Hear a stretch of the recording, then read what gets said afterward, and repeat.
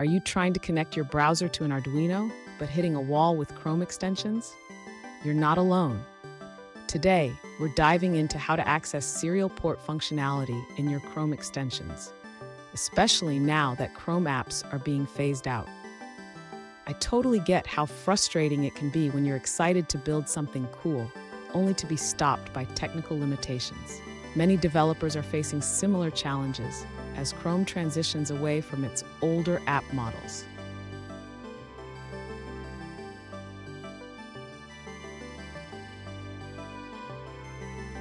Let's look at the specific issue at hand. One user asked, "How should I access the serial functionality of Chrome apps or extensions now that they are sunsetting?" This is a great question, and it highlights a common concern among developers. So what's the deal with the serial port access? Chrome has indeed deprecated Chrome apps, which means that the traditional way of accessing serial ports through extensions is no longer supported. But don't worry, there are still ways to achieve your goal. Stick around, because by the end of this video, you'll know exactly how to work around these limitations and get your Arduino talking to your browser.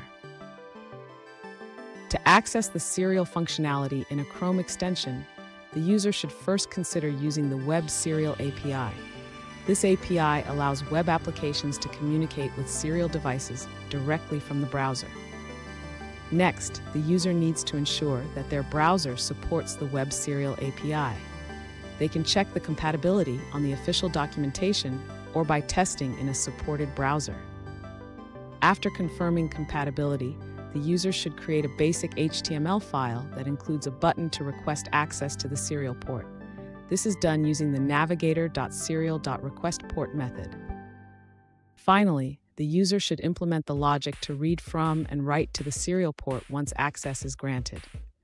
This involves using the port.readable and port.writable streams. Fun fact, the Web Serial API is a game changer for developers. It opens up a world of possibilities for web applications to interact with hardware directly. How cool is that? Now let's look at the answers provided by other users. One alternative solution is to use the Web Serial API, which can be accessed through navigator.serial. This API allows direct serial communication from a progressive web app. It has been available since Chrome version 77, and it will be fully supported in version 83. For more guidance, there's a helpful tutorial available at the Google Code Labs website. It's also advised to avoid the older Chrome.serial, as Chrome apps will no longer be supported starting June 2020. Let's move forward and look at another answer. One alternative approach is to use nw.js as the runtime for your app.